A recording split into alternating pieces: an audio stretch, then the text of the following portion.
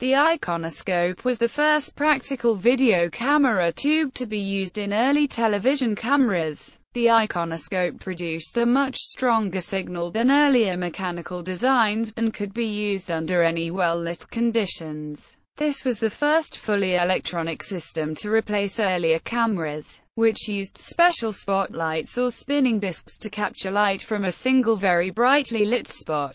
Some of the principles of this apparatus were described when Vladimir Zworykin filed 2 patents for a television system in 1923 and 1925. A research group at RCA headed by Zworykin presented the Iconoscope to the general public in a press conference in June 1933, and 2 detailed technical papers were published in September and October of the same year. The German company Telefunken bought the rights from RCA and built the Iconoscope camera used for the historical TV transmission at the 1936 Summer Olympics in Berlin. The Iconoscope was replaced in Europe around 1938 by the much more sensitive Super Omitron and Super Iconoscope, while in the United States the Iconoscope was the leading camera tube used for broadcasting from 1936 until 1946, when it was replaced by the image orthocon tube.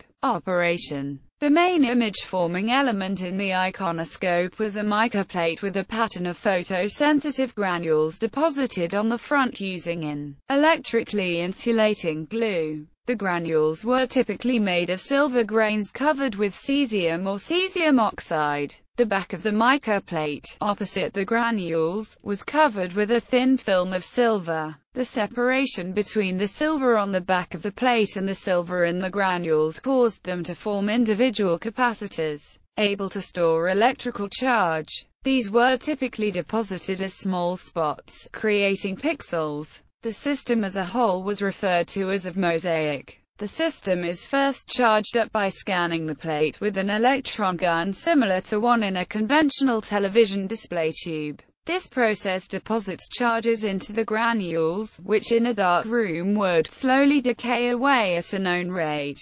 When exposed to light, the photosensitive coating releases electrons which are supplied by the charge stored in the silver. The emission rate increases in proportion to the intensity of the light. Through this process, the plate forms an electrical analog of the visual image, with the stored charge representing the inverse of the average brightness of the image at that location. When the electron beam scans the plate again, any residual charge in the granules resists refilling by the beam. The beam energy is set so that any charge resisted by the granules is reflected back into the tube, where it is collected by the collector ring, a ring of metal placed around the screen. The charge collected by the collector ring varies in relation to the charge stored in that location. This signal is then amplified and inverted, and then represents a positive video signal. The collector ring is also used to collect electrons being released from the granules in the photoemission process. If the gun is scanning a dark area, few electrons would be released directly from the scanned granules, but the rest of the mosaic will also be releasing electrons that will be collected during that time. As a result, the black level of the image will float depending on the average brightness of the image, which caused the Iconoscope to have a distinctive patchy visual style. This was normally combated by keeping the image continually and very brightly lit.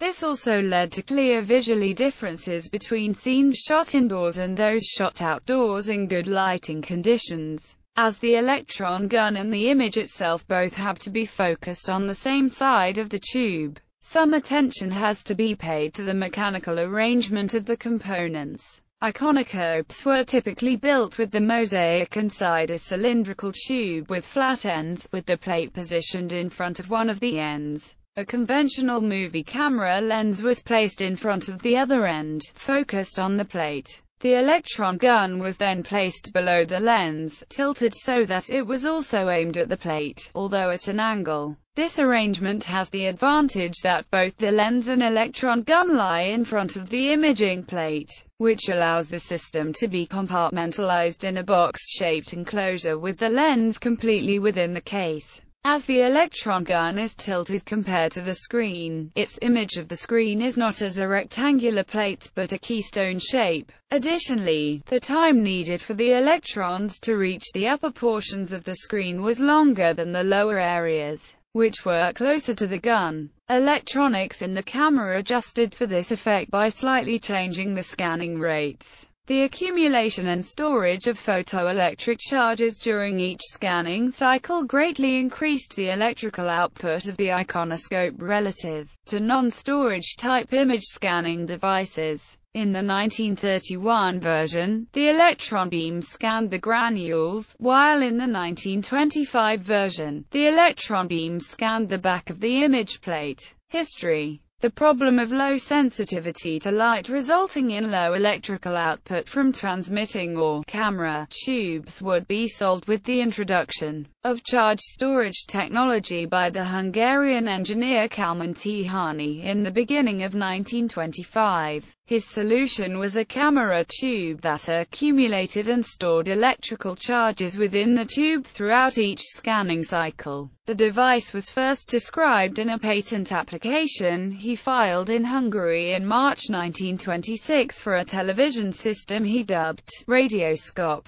After further refinements included in a 1928 patent application, Tihanyi's patent was declared void in Great Britain in 1930, and so he applied for patents in the United States. Iconoscope presented in 1923 his project for a totally electronic television system to the general manager of Westinghouse. In July 1925, Iconoscope submitted a patent application for a television system that includes a charge storage plate constructed of a thin layer of isolating material sandwiched between a screen and a colloidal deposit of photoelectric material consisting of isolated globules. The following description can be read between lines 1 and 9 in page 2. The photoelectric material, such as potassium hydride, is evaporated on the aluminum oxide, or other insulating medium, and treated so as to form a colloidal deposit of potassium hydride consisting of minute globules. Each globule is very active photoelectrically and constitutes, to all intents and purposes, a minute individual photoelectric cell. Its first image was transmitted in late summer of 1925, and a patent was issued in 1928. However, the quality of the transmitted image failed to impress to H.P. Davis, the general manager of Westinghouse,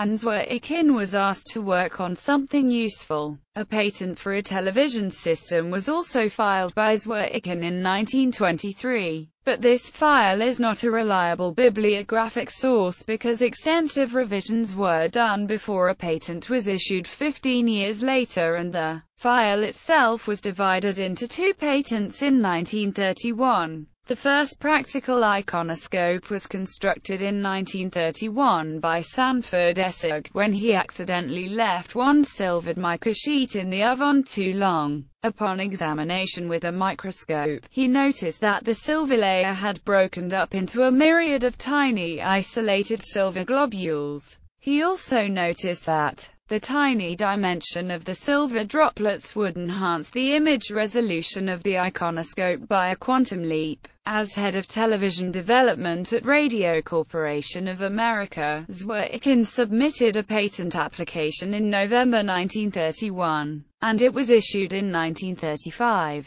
Nevertheless, Iconoskope's team was not the only engineering group working on devices that use a charge stage plate. In 1932, Tedham and McGee, under the supervision of Isaac Schoenberg, applied for a patent for a new device they dubbed the Emitron. A 405-line broadcasting service employing the Emitron began at studios in Alexandra Palace in 1936, and a patent was issued in the USA in 1937. 1 year later, in 1933, Philo Farnsworth also applied for a patent for a device that used a charge storage plate and a low-velocity electron scanning beam. A patent was issued in 1937. But Farnsworth did not know that the low-velocity scanning beam must land perpendicular to the target, and he never actually built such a tube. The iconoscope was presented to the general public in a press conference in June 1933, and 2 detailed technical papers were published in September and October of the same year. Unlike the Farnsworth image dissector, the eīkon iconoscope was much more sensitive,